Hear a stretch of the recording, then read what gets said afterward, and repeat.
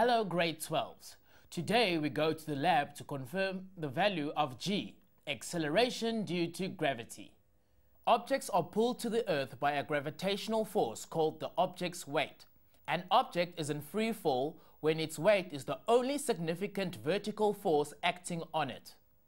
An object in free fall might be moving upward or downwards. For example, the ball is in free fall from the moment it leaves my hand until I catch it.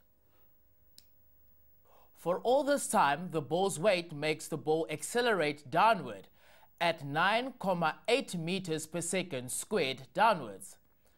This is the acceleration due to gravity. It's also called g. Let's confirm that g really is 9.8 meters per second squared. For simplicity, we will use only the downward motion of the ball. To do this, we use a motion detector. A motion detector measures the velocity of an object moving past it. Let's join Siwe as she explains how we can measure the value of g in the lab. Let's do an experiment to prove that an object will fall at 9.8 meters per second squared. Legend is going to drop a small ball below a motion detector. While the ball is falling, the motion detector will record the velocity of the ball. Legend placed a meter ruler along this stand here. This is so that we can calculate the acceleration of the ball over a specific distance. We'll be using this distance marked here, which is half a meter. He'll drop the ball from several different heights above the marked part. Can you think why he has to do this? Did you remember that we always need to repeat an experiment several times to check the accuracy and reliability of our results? Do you have a pen, paper, and calculator? Then let's begin. First, we need to draw a table to record all our results. I'd like to check something here. What information do we need to put into the table? We have to record the first and last velocities as measured by the motion detector and the distance. Don't forget to include the units. We also include a column for the value of acceleration that we will calculate at the end of the experiment. That's great help. Thanks. Are we ready to begin the investigation now? Yes, watch as he drops the ball. We'll call this test 1. By looking at the readings, we can see that the first velocity is 3.87 meters per second, and the second has a reading of 4.98 meters per second. Remember that the distance over which we are measuring is half a meter, so we can automatically record this too. Before we move on to the second test, let's calculate the acceleration of the first ball. We have the following information.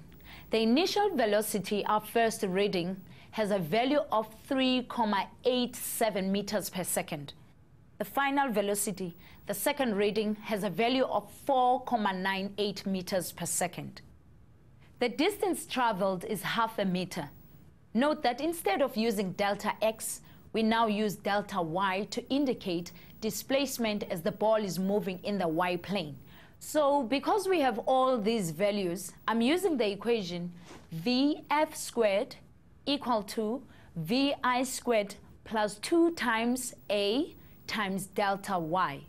This will allow us to calculate acceleration. Now that we have the equation, let's substitute in what we know.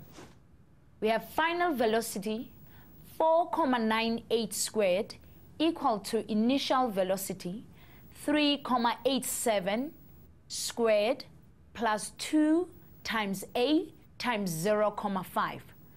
This gives us 24.80 equal to 14.98 plus 2A times 0.5. We need to try to make the acceleration the subject of the formula, so we subtract 14.98 from both sides. For the right-hand side of the equation, we multiply 2a by a half and get a, the acceleration. So a equals 9.82 meters per second squared. Let's record the acceleration experienced by the ball in our table. This value is very close to the accepted value of acceleration due to gravity on 9.8 meters per second squared. Let's do another 3 tests and record the results.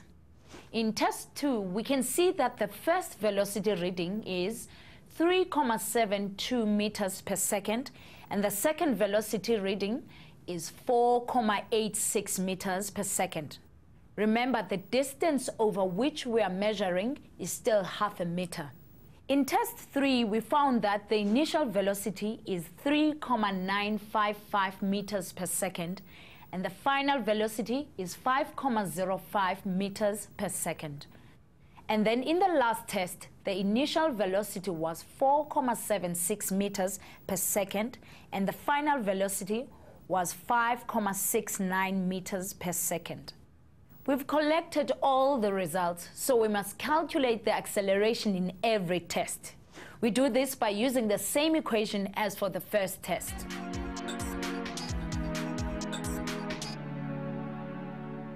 Oh, that was quick. This is interesting. I can complete the table. The acceleration for the second test was 9.78 meters per second squared. For test 3, the acceleration was 9.86 meters per second squared. And for test 4, it was 9.72 meters per second squared. I'm sure you've noticed something here. Can you think of possible reasons for this?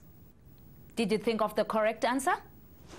There is always experimental error when performing experiments. This is the reason why we repeat tests several times in order to record more accurate results. Okay, now we can find the average of the acceleration calculated. To do this, we need to add all 4 of the accelerations together and then divide by 4. We end up with an average acceleration of 9.795. When we round this off, we get 9.8 meters per second squared. This is the value that we expected, isn't it? Yes, it is. That's because we wanted to confirm this value ourselves, even though scientists before us had already measured acceleration due to gravity g as 9.8 meters per second squared downward. A final point to remember: acceleration due to gravity is always downward, no matter whether the object is moving upward or downward. So even while this ball is moving upward, it is still accelerating downwards. I hope you find this useful. Don't forget to check out other videos in this series, particularly the task video.